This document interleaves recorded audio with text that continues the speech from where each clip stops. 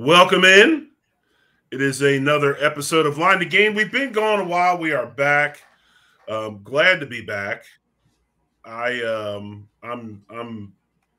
thankfully. You ever have a vacation where you go on vacation, you need a vacation from the vacation?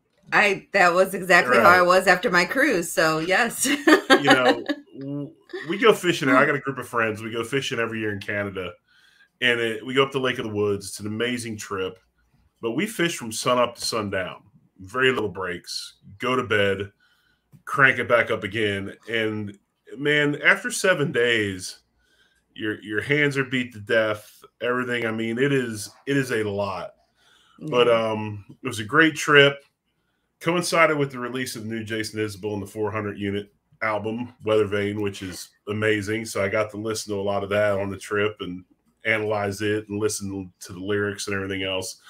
So I was happy about that, but it's great to be back here on the Buffalo Rumblings Network. Line to Game, real quick. We're going to be on Wednesday nights at 8, correct? Is that our most of the time it'll be most of the time Wednesday at 9. There'll be a couple. Okay. There'll be a couple Wednesdays where we'll have to switch with the 8 o'clock show here and there. So. But right. We'll figure that out. Wednesday, we'll be moving to Wednesday, which is great. Being in the middle of the week, 1 day closer to Sunday, which is always good as far as analyzing previous week's game, talking about the upcoming game, all those different things. Right. So we're happy about that. And on Thursdays, just to let everybody know, we do have a new show that will, that comes out tomorrow. It's called it's with AJ. He just did an internship with the Cover One guys. Very, very smart kid. So tune into that 8:30 tomorrow night. It's his first show. So take a look at that. So real quick, as always, hit the like button, smash the subscribe button. We appreciate the support. We appreciate you tuning in. Another episode of Line to Game on the Buffalo Rumblings Network. We had a show planned.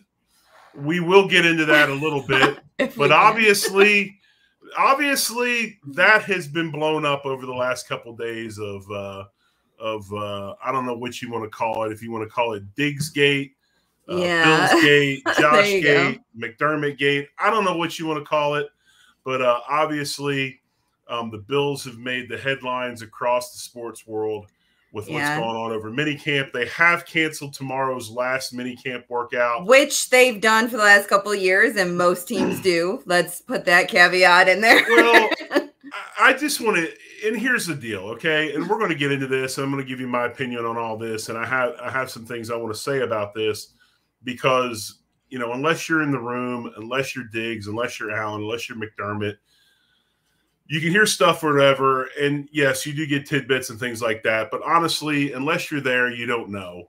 The locker room, at least the locker room used to be a sacred place. It seems now that way too much gets out. But obviously, we have had some issues. Last season's turmoil, last season's frustrations with Stephon Diggs have leaked into this offseason. Something that I was worried about. Obviously, it's happened. We'll see if it continues or not. But, right. Sarah, we have had some things happen at One Bills Drive over the last few days. Yeah. So, you pretty much would have to be under a rock to not have heard. But mandatory minicamp began on Tuesday, and Stephon Diggs was not there. He was the only one that was not. Little by little, little things came out, obviously, regarding it. He was home and he was there in Buffalo over the weekend. He, went to meet with Bean. He met with McDermott. He ended up having his medical done on Monday. And then we find out he was actually there Tuesday morning and then end up leaving before practice. So little by little, everyone's piecing together, all the different theories of, everything else, that could have happened and why is he upset and, what's going on. And, I think that McDermott usually is pretty close-lipped. And you can tell he was still a little in his feelings a little bit when he had his press conference and he was asked if, about Diggs and if he was concerned. And he said, very concerned. He just reiterated the same word. Well, that everybody took that everywhere left and right and up and down. And then you have Alan come on for his press conference, and he makes a comment that it, something not football related. So then everyone's has a, speculation as to what that could be and what he meant by that. I think that when you're sitting in front of, a room full of people asking you questions, sometimes you don't pick the right words. And it's hard for us. Sometimes, you guys sit here and see me say, oh God, what's that word? I'm trying to think, like, especially when you're put on the spot, it's very hard, to not say too much, to give people at least, breadcrumbs, as much as you can without saying the wrong thing. And sometimes you do say the wrong thing. And I think both of them probably got together and said, okay, we need to do better tomorrow with whatever we're talking about. Because today was very different. And, it's one of those things, but regardless of all of that drama yesterday, less than 24 hours later, Diggs ends up at camp today. His agent did say yesterday that he was surprised by some of the comments, and that led to even more speculation as to, whether or not, McDermott knew. And then I think he, kind of answered that today. But all in all, Diggs was there. He was laughing and smiling, whether or not, they're putting on, a little bit of a show. At least it feels good to know that he was there.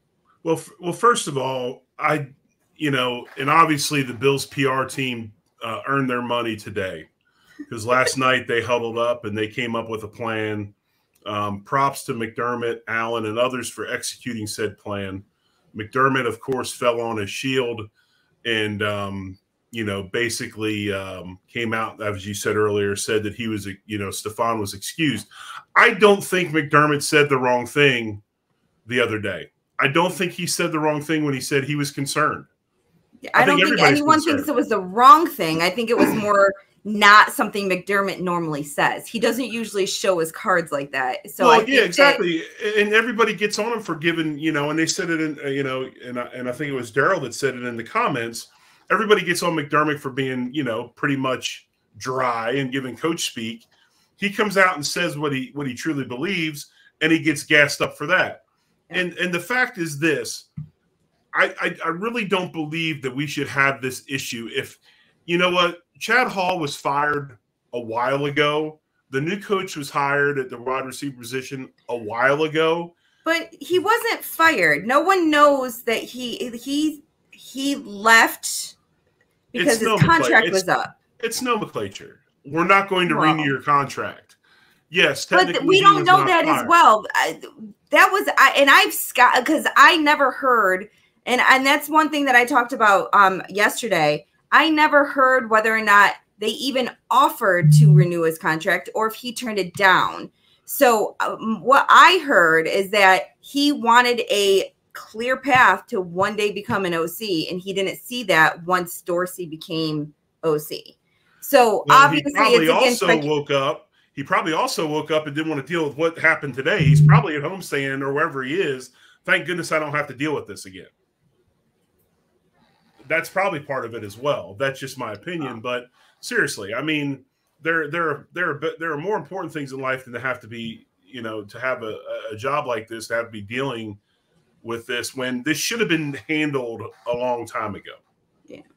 Yeah. And Daryl also says his sister said he was looking for an opportunity of an expanded role. That's what I heard. I did not hear that they didn't renew his contract or that he got fired, that he wanted to potentially become an OC one day, and he wanted a position that was a spot on a roster that was going to give him that position and that opportunity one day. So again, it's speculation, and we're all trying to figure it out. I know, but I just want to get to the crux of this thing. I want to get to and like I said, truth is all over the place. Right. But the fact is that we're still having issues at the start of mandatory minicamp. Hello, Dalton Kincaid. Welcome to the Bills. Enjoy. All the rookies. Yeah. Right. Exactly. And And if you were at if you're at workouts when everybody else is at workouts, you could have had these conversations then, not wait until all the cameras were there and decided to do this. You've been waiting to put that whole voluntary OTAs on me because I always said it's not a big deal. Because I've done it, Sarah. I've done it. It's not. They call it voluntary because they have to because the CBA. But everybody in that building expects you to be there. They do. I mean, it's really. I mean, the only thing that bothered me is that they were only pinpointing it on him, but there were several people that did not go to OTAs, and they should have been there as well. They should have been there as well. No but that's really besides the point. Yes. That's besides the point. I think that. But let's get to the crux of why we've gotten to this point, and then we'll listen to Coach McDermott today. And we'll also get into some other stuff. We'll listen to Mitch Morse, who had the most refreshing response to the situation today. But real quick, this is, I think this is the crux of the situation. This is why we're where we are, or why Stefan is upset. And it says Diggs' production declined in the second half of the 2022 season. He started the year on pace for his best career season statistically, with 72 receptions on 98 targets for 985 yards and 7 touchdowns in the first 9 games.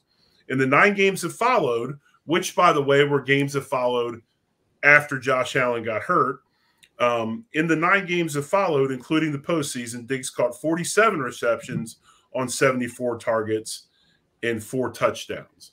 So obviously the production is what he, talk about the wide receiver coach, talk about whatever. It's about him catching the football. It's about production and him wanting numbers. And it's pretty much that simple. And real quick, I want to kill something else. And you've done a tremendous job with this. And this area is obviously the salary cap. You've done a tremendous job breaking this down.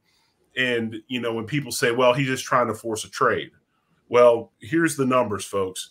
He signed a 4-year, $96 million extension last season. Trading him would incur a significant dead cap number of $31.1 million in dead money. Next year. There's more this year, too. $13 million this year. Yeah. That would hit if he was traded. His deal included $70 million guaranteed, the third most all time for a wide receiver. Plus, he's 1 year away from the golden number. He's 29 years old. So that in the nutshell is where we are, and I think why we've gotten here. And we'll try to break down a little bit of it as we go forward with the show today. Yeah, and just as you were saying, Jerry, and I've probably tweeted this probably too much at this point in time. The fact of the matter is he is not going to be traded. So everyone's saying Giants, right, Dallas, everything. We are not going to pay somebody $45 million basically. I mean, he's already been paid it. It's, it's cash that he got in the offseason. And then next year we would be, $31 million next year. This year it's, $13 million. Yes, we free up $1 million, $1.5 million, I think it is, if we were to trade him this year. But that's still 13, plus $1 million on this year as dead cap that we can't use, and $31 million next year that we would not be able to use for a player that is not playing.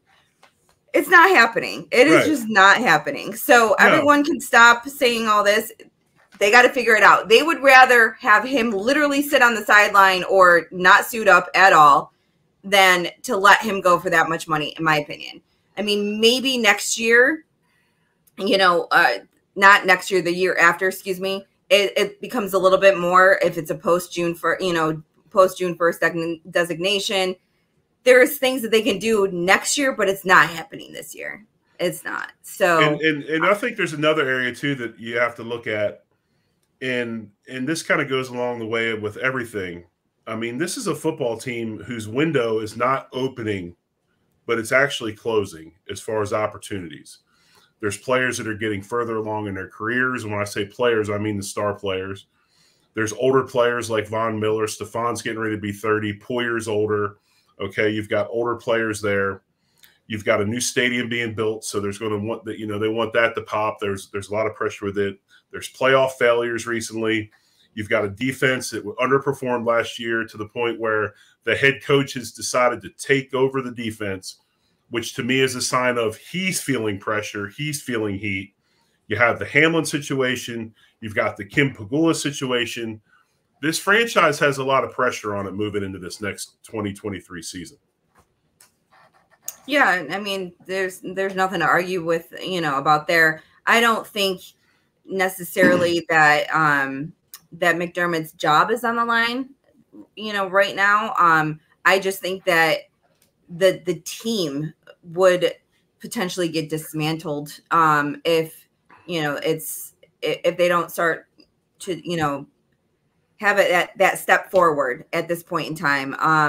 I don't think the window's closing for everyone. I think that as long as you have Josh Allen as quarterback, our window's open. What year is this for Josh Allen?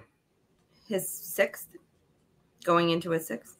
Yep, going into his sixth. I mean that he's creeping along. I don't think. He could potentially play until he's 40 if Right, exactly. But I'm just saying there's a lot going to it. Spence doesn't agree with me. He thinks that all teams are under pressure. Yes, they are.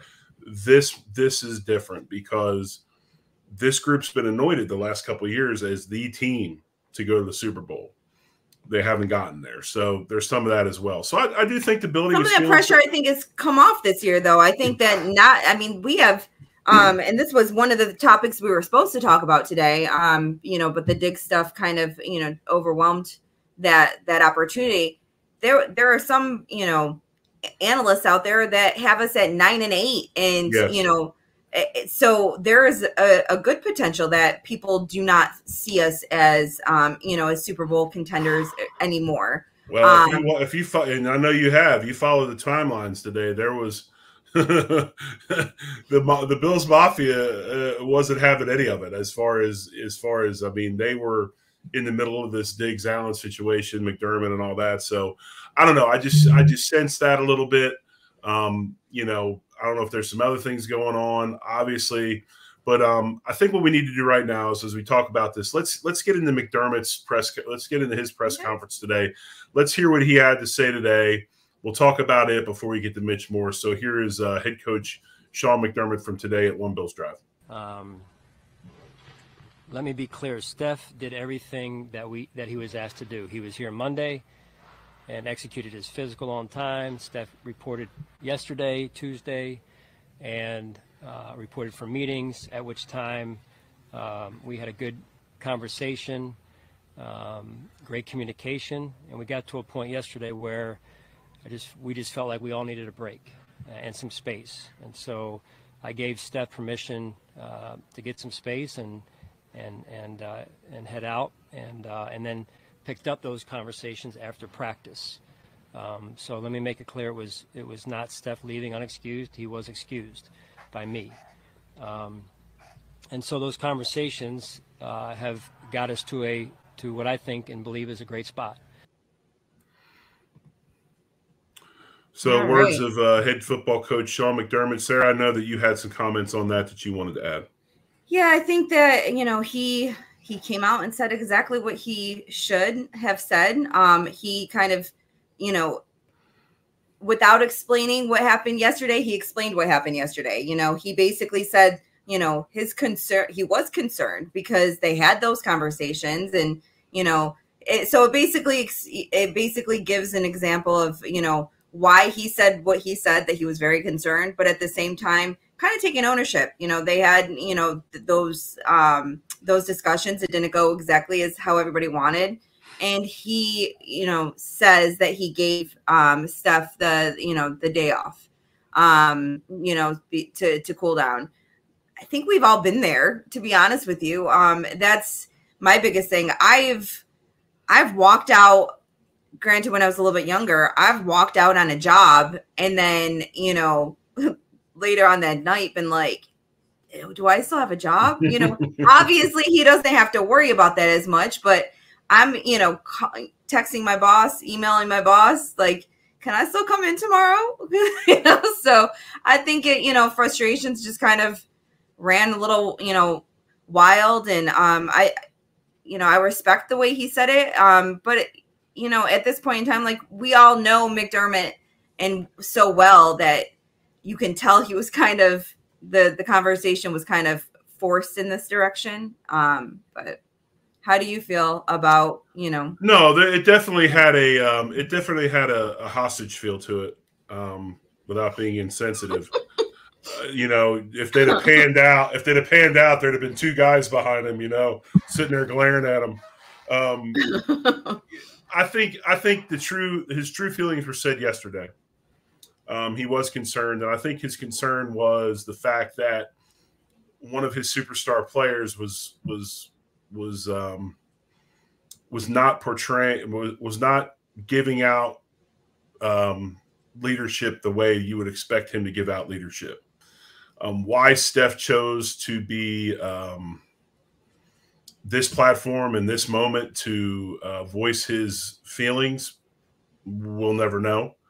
But I think the fact that the agent was right on hand to come in behind and try to clean up things on his behalf, it was probably pretty premeditated in my books. But even with that being said, and with all that going on, I have strong feelings about this, because this isn't the first time there's been disagreement in a locker room.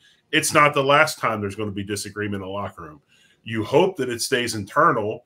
You hope that it's not out there for everyone to see, like this situation.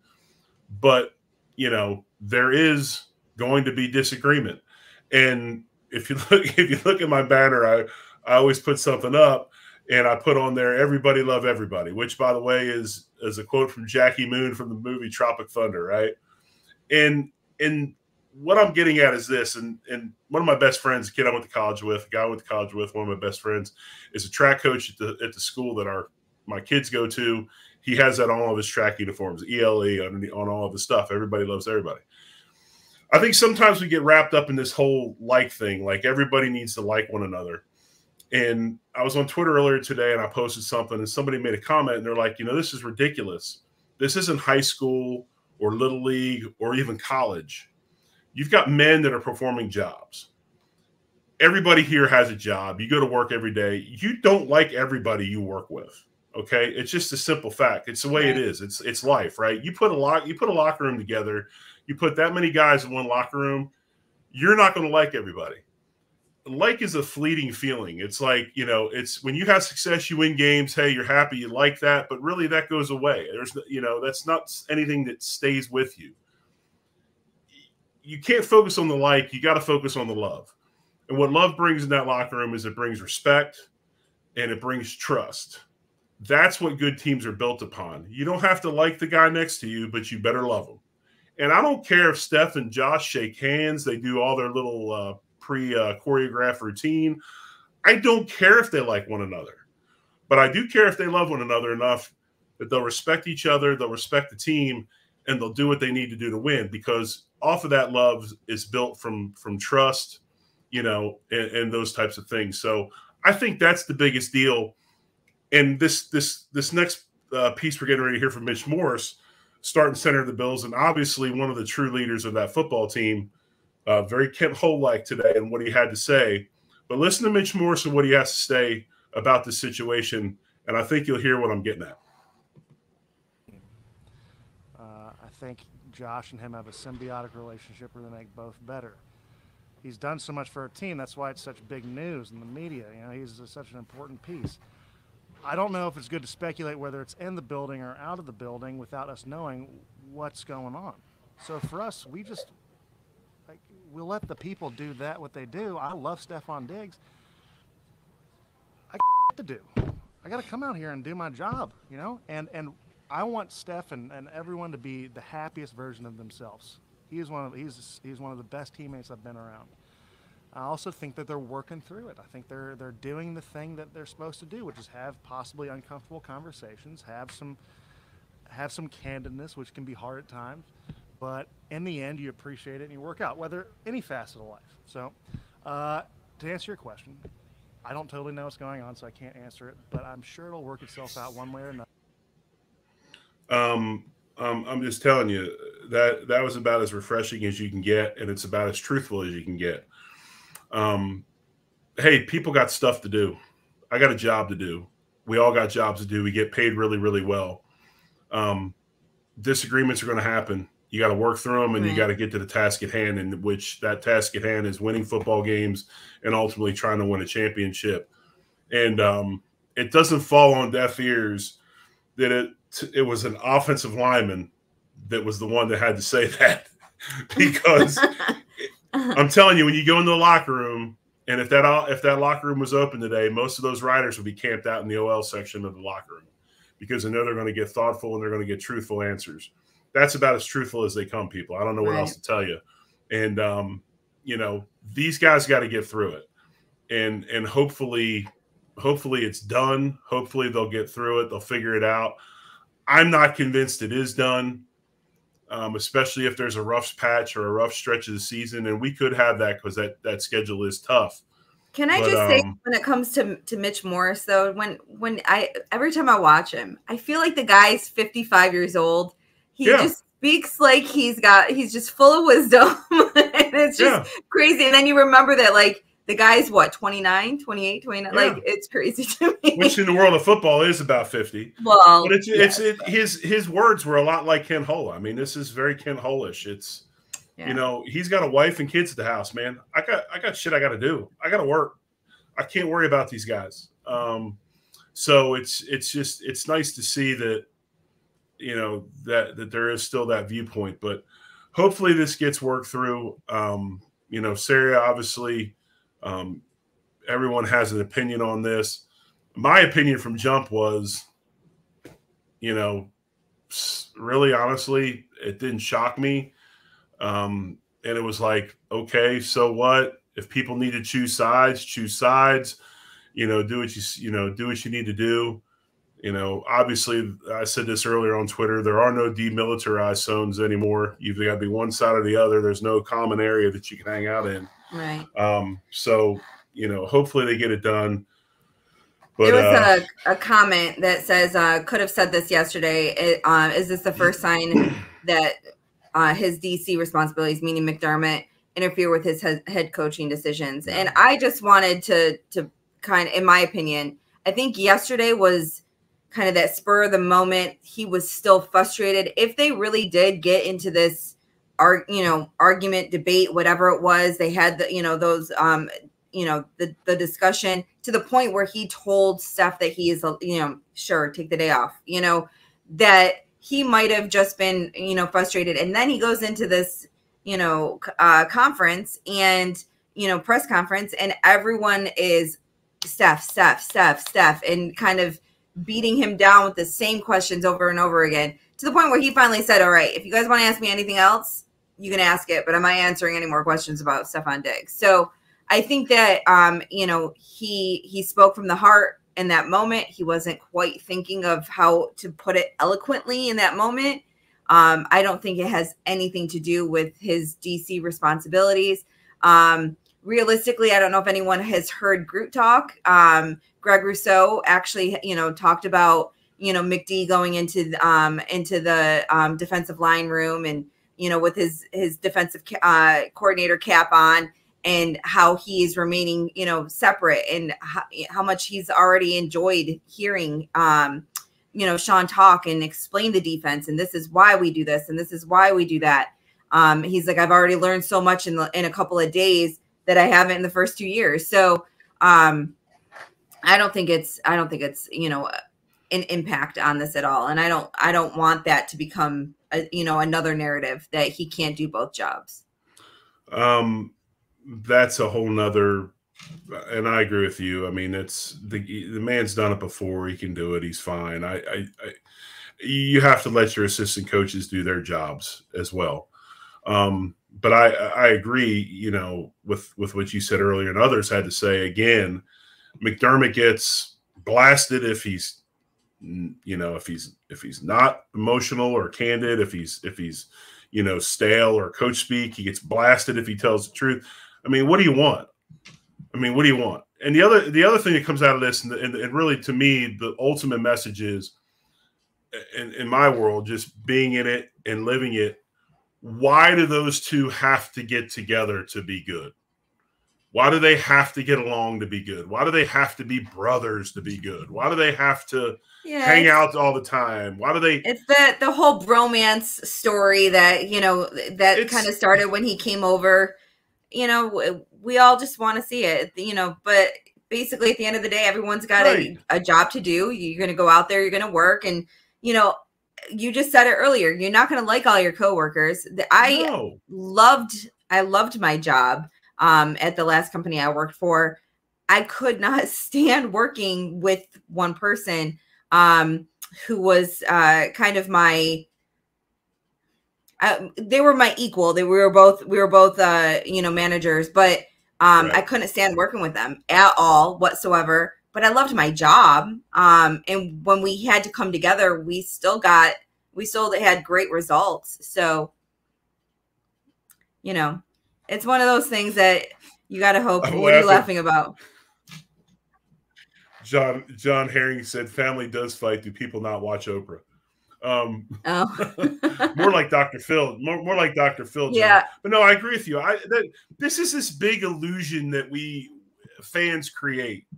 That, you know, it's like when they leave, when everybody leaves the stadium, you know, we all go over to the big tree and we all hang out with our wives, and or we all go on group vacations together. We all go. You know what I did? I went home. I saw my wife and kids. I fed the dog. You know, I read the newspaper. I had dinner. I drank some coffee and put my feet up, and I tried to get ready for the next day and went to bed. Right? It's not this big. You know, my son's in college. It's different. They all live together in apartments. They live together in dorms. They hang out. This is a job, folks. It's a high pressure, high stress job. These guys can get annoyed with one another, and it'll be okay. But what Spence has talked about in the comments and others have talked about in the comments, if you want to be seen as that guy, or as the kids today say, him, you have to be a leader when it's time to be a leader, right? Your leaders need to lead. Show up, work, lead, produce, right? That keeps you employed. You show up to work every day. You work hard, right? You lead your group and you produce on the field. Right. And it's that old adage. There's going to come a time. There always comes a time in a lot of these situations with guys that are, you know, maybe create a lot of static. And we, you know, that old saying is you're on the field production bigger than your off the field issues. And right now, Steph's tremendously productive. One of the best ever, right? So they've got to figure it out. But it's okay to not like each other. We don't have to pick sides. We don't have to sing Kumbaya. We don't have to hold hands. You know, we don't have to pass around the drum and everybody gets to beat the drum and talk in the group. It's okay. But I want to ask you this question, Sarah, because I think this is something that you might find interesting. It's something I thought about today before the show, and I didn't want to say nothing to you because I wanted to get your fresh, you know, I wanted to get your. You wanted to put me on the spot, Jerry. I wanted to get your, I'm really concerned comment. You know, you're true Sean McDermott. Being the prideful player that he is, and the guy that is seems to be highly sensitive to hearing things outside the stadium and locker room, do you think Stephon Diggs got in his feels a little bit because of the massive groundswell by the fan base and even some teammates to try to get D-Hop on the team and try to bring Hopkins on because we needed him in that wide receiver room on top of Diggs? Do you think that maybe deep down inside that bothered him a little bit? I think if anyone's bothered by anything, it should be Davis, not Diggs. We never once said, and I actually just got into a little tiff going back and forth with a friend today. There is no way I would have ever put D-Hop ahead of Diggs on this team. It was always Diggs would still be 1A, D-Hop would be that 1B/2. And you know, just the chemistry between Allen and Diggs, I think would keep him in that position. Now, if we've all heard different speculations of what's going on and what's wrong.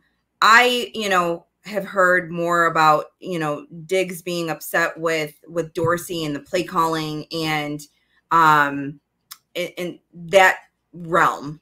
If it's targets, that's a whole nother thing, because sometimes I'm like, well, if you get targeted 10 times and only catch it 4, that's not the OC's fault necessarily. That could be your fault for not catching the ball. So, if he wants more targets, then yeah, it's an issue, because he knows that if D-Hop, someone like D-Hop comes on this team, he's going to end up having an issue because his targets are going to go down a little bit. Instead of having 130 receptions, he might only have 100. I still think he'd have over 100 catches, though. That's then you just drafted a premier catching slot, and I call he'll take a year, though. I don't think I think that Kincaid you don't pick might him 20 whatever to be a year. He needs to play and play good. Yeah, you're talking about the Bills staff, though. Slot end is his position, by the way. He's not a tight end, and he's not a slot. He's a slot end. We're creating positions now. I like it. Creating positions. I think that, Kincaid's probably going to get, probably about 50 receptions. He'll be somewhere around there, between 40 and 50. I think that Steph, if he thought about it, if we had someone like D-Hop come on, he would stop being doubled all the time. So I honestly think that, if he thought about it with a clear head, having another star on that field would take some of the pressure off of him, and he would shine even more. Instead of needing 130 receptions to get 1,400 yards, he would need 100, maybe only 100 receptions to get that same 1,400 yards. And his targets don't need to be as high because he's not getting doubled. He'll catch more. You never know. I personally think that we all want to be respected, especially at work, whether or not you are liked, whether or not, I think it's a respect thing. And I think that in his mind, I think it's less with the fans. He likes touring with fans. He like we all see that with him. I think it's more about the respect. And I think I talked about about that before with the Chad Hall situation. Allen was pretty much able to pick Dorsey as the next OC. And from what we all have heard, they kind of went out and Chad Hall said he was going to leave, or however that worked. And he wasn't really talked to about whether or not who he wanted as a wide receiver coach. Did he like the person they were going to bring in? Whether or not any of that is, again, speculation. It's just things that, I've heard with talking to some, to some people. So we'll see whether or not it works out this year with Davis as our number 2. I'm still, hopeful that someone steps up if they're not going to, take D-Hop. So, but I think that Diggs is I think he's more mature than that to have the fans be like, making him in his feelings. I think he toys with us a little bit more because of that, but I don't think that he's really in his feelings about it.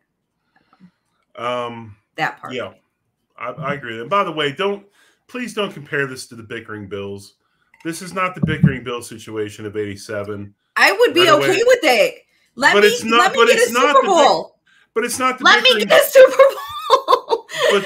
but they didn't go to the Super Bowl that year in '87. They lost in the playoffs to the Browns. But after that, they followed with 4.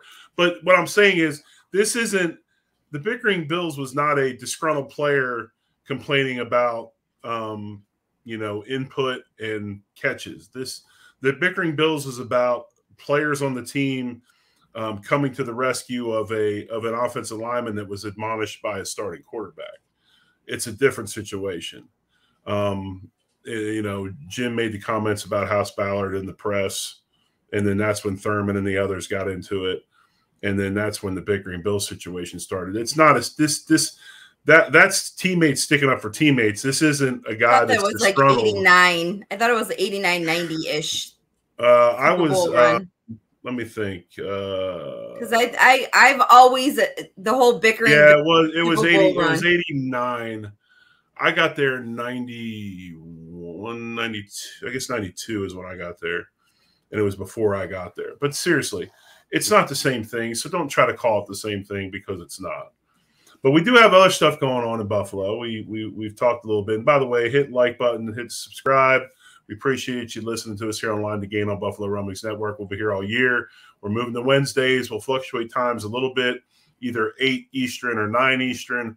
But we will be on Wednesdays. We have some other awesome shows that Sarah and I are a part of that'll be coming forward as well. We'll get into those later in the off season. We'll let you in on those a little bit. But Sarah and I are going to be doing a couple of things separate from one another as far as the season goes, a little more content for your football pleasures.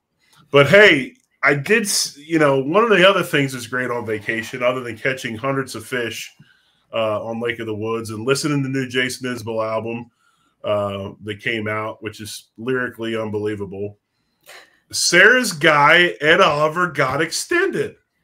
Oh, gosh. And I hadn't had the chance to talk to you about this. Yeah, I was like, but that's old news. But, yeah, you're right. I know it's old news, but we have not talked about it. Yep. He's been extended. And I don't want to say unfortunately. I'm not going to say whether I like the idea or not. To be honest with you, when I've seen the contract structure, I actually really like the contract structure. We can kind of get out of it after 2 years. So, yes, it'd still be a little bit of a, it'd be a $20 million hit if it was in 2 years. But the way they structured it is pretty team friendly for what it is. So not really necessarily a bad thing. It freed up money this year as well. So we'll see how it works out. Hopefully him being. Yeah. Go ahead. Yeah. I'm sorry. I didn't mean. No, I was going to say, hopefully he proves me wrong. I joked about every time I say they're going to do something, they literally have done the opposite just to get at me. But yeah, so I think I tweeted you right after it happened. I was like, they're doing this to punk me, Jerry. But in the end, like I said, it freed up some money. So that ended up freeing up enough for us to get Leonard Floyd. So right, and the reason I brought that up is this, and you talked about it. It created the cap space, but I just think that what Bean is doing this offseason has been tremendous. And what do teams that maybe aren't quite able to spend all the money they want and just give money up? What do? They're smart early. They get the guys they can get that'll help, and then they wait till later in the offseason to get the players that are productive, still can do good for you, that are low-hanging fruit, and that is what he's doing. I think his maneuvering throughout this offseason has been wonderful, and I love the signings they've made because they're productive players, they're good players, right, and they're not breaking the bank to get them. I think it's been great. Yeah, and I mean, we all want that, that Von Miller splashy name, the D-Hop splashy name. But, when you look on paper, when you look at who we've got in this offseason, we are a better team than we were at the end of last year. So, say what you want to say. I think that we've gotten a couple of huge potential free agent players. Puna Ford, I think, is going to be huge. Leonard Floyd. I think the whole thing with Puna is that he now creates depth at defensive tackle where, Ed Oliver can remain in his position. He definitely floated a little too much between 1 tech and 3 tech. So I think that Ed Oliver can stay where he's supposed to stay. And I think that it's going to be Tim Settle's probably going to be the odd man out now. So we'll see where he falls. I think they still keep 5 defensive tackles, but I think Taylor Rapp was a huge free agency get. And I think that it'll be interesting to see, but my opinion, Hardy is gonna come in there and he's going to have an effect as well. I think that he will show why we got rid of McKenzie. And I think he's going to prove that as long as he could stay healthy, he was definitely the right pickup. So But I also think the one thing about the Ed Oliver signing that is really, really interesting, and it kind of validates what I thought earlier. Sorry, I didn't mean to laugh. I just read what Ralph put in the comments because I said everything I do, I've said this year, the Bills have done the opposite. He put, Sarah, say for the record, the Bills won't win the Super Bowl this year. So yeah, so I'm sorry, I could not mess that one up. That one's funny. I think that the Ed Oliver signing, it kind of validated one point or one thing that I thought was true, and that was the Bills let Edmonds go. I don't think the Bills wanted to re-sign Edmonds. I think they wanted to move on from him. I think they wanted a different middle linebacker, especially with McDermott taking over.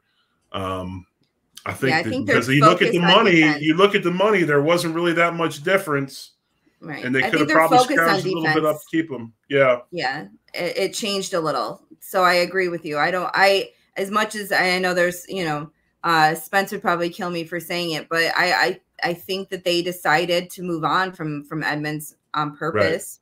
Right. I think that they are looking at the defense. They want to attack a little bit more. They wanted to get faster, smaller. So it'll be, I think that you're right there. I think that, but I think this offseason, what Bean's done has been good. Now, hopefully the last couple of days doesn't linger and drag into the offseason. I did see a quote from someone that said Ryan Fitzpatrick said that this was going to eventually be a problem. I can't understand that tweet because I'm female, but Spence tweeted that out afterwards. If anyone knows the story behind Jerry Sullivan, I don't think Fitz would. I do. That's why. Really? I don't think stir the pot mode. No, but I don't think Fitz would ever say that to Jerry Sullivan. Like, I just don't. But that's me. I mean, that's just me. No, I agree. But I do think that there are people, and I was one of them, concerned that this is something there'd almost be kind of a hangover to it, and it would show up again, and it did. But again, I'll reiterate my point earlier. Everybody love everybody. It's not everybody like everybody. It's not everybody go hang out after work and it's everybody love everybody. Love brings respect. It brings trust. And that's what wins games. That's what makes teams win championships. We got to get through this illusion that all these guys have to be super tight and super buddies. And like you said earlier, the quote unquote bromances and everything else. And go to what Mitch Morris had to say, which is, we've got stuff we got to get done. We got shit to do. Yeah. Yes, we got shit to do. And what they got to do is get an offensive line that has a bunch of new pieces in it. They got to get them to gel. They got a split end, or I'm sorry, what did I call them? A slot end. We got a slot end. We got to get prepared for a season and get him ready to play NFL football. And obviously, everyone needs to learn the playbook. So, right, one thing, you got a new defense. There's a lot. One thing I will say that I have learned over the last couple of days, over a couple of conversations, is I'm one of those people that last year kept on saying, keep Dorsey, so we can remain status quo. Right. My understanding is that was not the case, and Dorsey came in and completely wiped out Daboll's playbook and came in with his own and wanted to put his own stamp on everything. So if that's true, I could see why the offense was different last year, trying to gain their footing. And, it'll be good to have this offseason so that people can figure all that out so they can all get on the same page. So if it is true, I take it all back again, because like I said, I was like, keep Dorsey. He's a Daboll disciple. He'll keep everything the same and just add a couple wrinkles. Don't lie, Sarah. Don't say why because am I lying? He's a Daboll disciple. Oh, no, I'm not saying because he was from Miami. Yeah, exactly. That's the truth. He's a Hurricane, so that's why he needed to keep his job. See? It gets you every time. Yeah. I'll tell you what I do. I'll tell you what I do. We roll up on 50 minutes. And I'll tell you what I would like to do another 50 minutes on. And I know this is totally completely opposite of what we're talking about right now. But I don't know if you've seen that SEC schedule that's come out, and then the Big Ten came out the other day. My goodness, they've got some NFL type schedules, man. I mean, there's some serious football getting ready to be played. SEC's like that every year, though. Well, this is the schedule with Texas and Oklahoma added, and the new deal. So it's so welcome Oklahoma. You get Alabama at home right off the bat. So oh yeah, and that's true, Spence. We need to bring that up as well. And the Heat got smoked by a guy that couldn't even jump over, by a guy that can't even jump over a newspaper. You got beat by a guy that can't jump over a newspaper.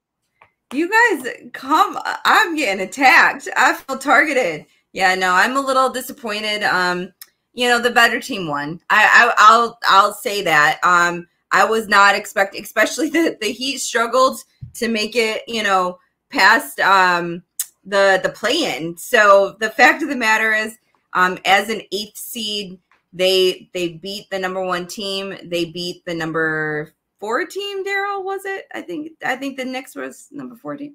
And then they ended up beating Boston, which I mean we played well. So let's I'll say that. Now Denver was the better team. I mean Denver, what they swept happen to watch? I think they swept the Lakers. Did you watch the post game? What? My man Joker's a trip now. I mean, so Lisa Salters grabs him on the court and they're like, so Joker, you've won the MVP multiple times. Now you've won an NBA championship. How does it feel? I've done my job. I want to go home. And so then they have the post game. They have the post game after the game, and somebody goes, "Hey, is there any information out yet on when you're going to have the championship parade?"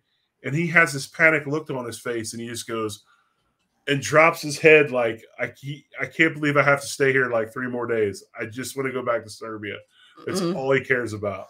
Yeah, I mean, which is great that but I would feel bad for the fans that like he would have showed that much being that upset that he had to stay for 4 more days because the parade's tomorrow. So, it was only.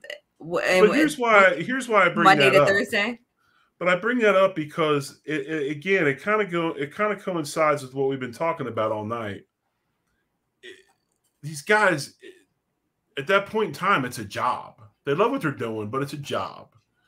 And it's, See what you guys stirred up? These comments, man. I can't. Oh, don't worry. I'm going to get them off you in a minute. I'm going to get them off you know what? Ready? I picked on Daryl, so I'll pick on Spence too. Didn't Denver sweep the Lakers? I think so. So at the same time, at least, the Heat made it to the finals. They did well. They can all keep their comments going in the comment. Like, this is messed up. I was finally getting over it. I've got nothing for you. My Sixers got beat by the I've got nothing for you.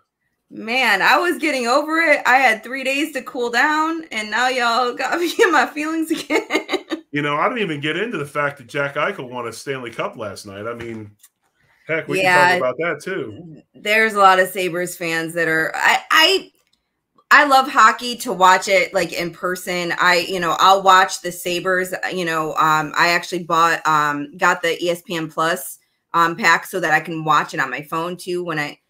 I'm not the kind of person though that's gonna watch hockey if it's not the Sabres. So like I'll watch football from morning to night, no matter who's playing, no matter what. Like I bring my DirecTV now. It's YouTube, but I have the Sunday ticket, so I'd be at the football games watching the scores and stuff. I am obsessed when it comes to football. Basketball, I'll watch teams that I'm not a fan of, to see certain players that I'm a fan of. Hockey is not the same thing for me. So I don't have the same hate for Eichel as everyone else does. And I'm the opposite. I casually watch the NBA. I watch the finals because I like Jokic, but I watch a lot of hockey. Watched all the playoffs. I'm pissed that Vegas won it just because you should have to suffer before you win a championship. You shouldn't win one in 5 or 6 years. You should have to suffer a while. But I don't have hatred for Eichel. I think that, him going to Vegas, I think it showed just how talented he is. Obviously, what went on in Buffalo was tough. But it was, I mean, it's the way it goes. Yeah. So hopefully, one other thing that happened, the Buffalo Bandits, they won the lacrosse. Yes, Buffalo won a championship. Yes. So we finally have that, the bad luck, the bad juju out the way. So it opens up the door for the Bills and the Sabres to finally get something. So. Yes, exactly. Well, hey, are we gonna come on next week? I think we could, because we have so much that we were supposed to talk about tonight that we never did. So yeah, let's come on next week, and then we can talk about, I don't know, maybe Stefan will do something else. I don't know.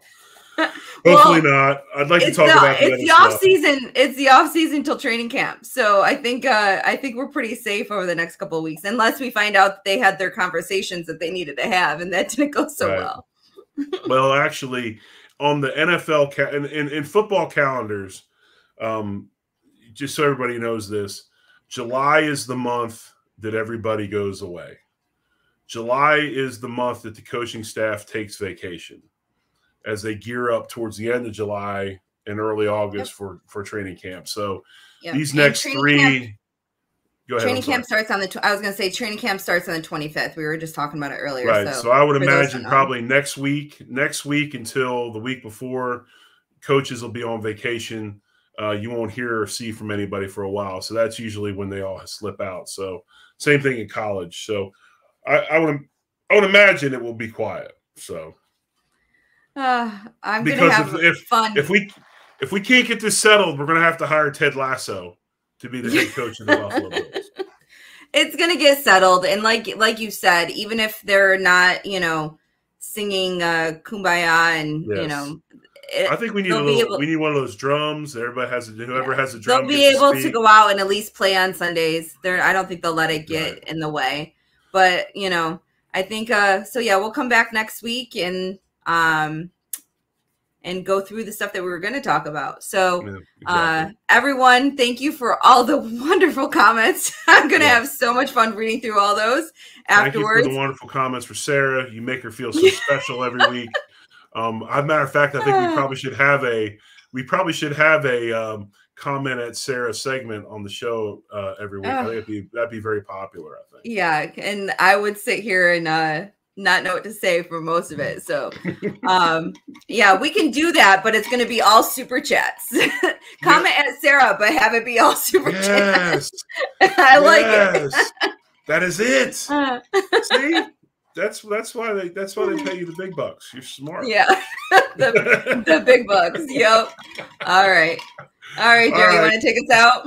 Yeah, for Sara Larson down in sunny Miami, or Fort Lauderdale to be exact. I'm the Big O, Jerry Ostroski, in Bixby, Oklahoma. The topic of The King of Oklahoma, which is a song on the new Jason Isbell album, if I haven't talked about it 18 times. Are you getting money for this? I think you're getting paid for this. No, I'm not. I'm just telling you, if you like lyrics and music, if lyrics drive you, if you want to hear, it's a freaking masterpiece, believe me. But anyway, she's Sara Larson. I'm the Big O, Jerry Ostroski. You're listening to Line to Gain on the Buffalo Rumblings Networks. We will be back next week on Wednesday. Not sure, 8 p.m. Eastern or 9 p.m. Eastern. It'll probably be 9. Probably 9. And we're back with more Bills talk. We'll get into stuff we should have talked about today, but we didn't get to because of the happenings at One Bills Drive over the last couple of days. So as always, one love and go Bills. Go Bills.